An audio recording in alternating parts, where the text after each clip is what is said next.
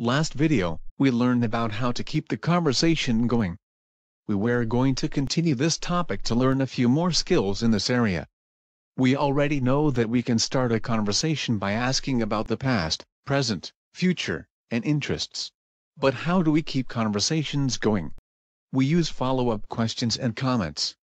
To review, follow-up questions ask who, what, when, where, why, and how, in response to what someone says. And comments can be short, like cool, or longer and give information about you and the topic. For example, if someone says, "I just got back from the beach," you might say, "Nice. I love the beach, especially Ocean City." There's another way to keep a conversation going. It's called the two-question rule. With the two-question rule, if someone asks a question, you answer and then ask a similar question. Let's watch an example. Hey Sarah. Hi. How's it going? Good. How is your weekend so far? It's been good. I went to the pool yesterday.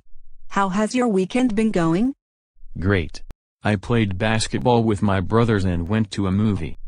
The two friends used the two-question rule. What was the question you heard repeated? Let's see what it is like when the conversation is more one-sided, with one person asking all of the questions. Hey, what's up?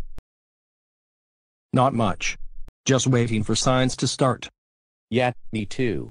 Did you do anything cool last weekend? I just hung out mostly and played video games. That's cool. What video games did you play? The new Jurassic World game. Interesting. How do you think the friend who is doing all of the question asking is feeling?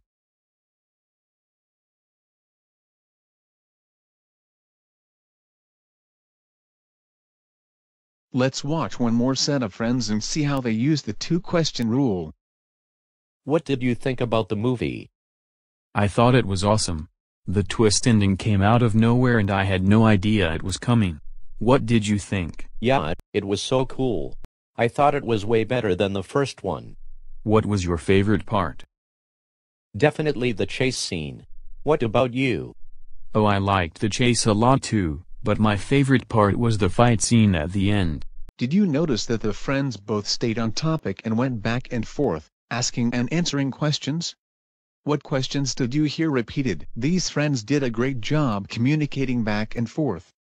By taking turns in talking, they kept the conversation balanced and stayed focused on each other. The more you practice having conversations with others, trying out the two-question rule, making comments and asking questions, the easier it will get.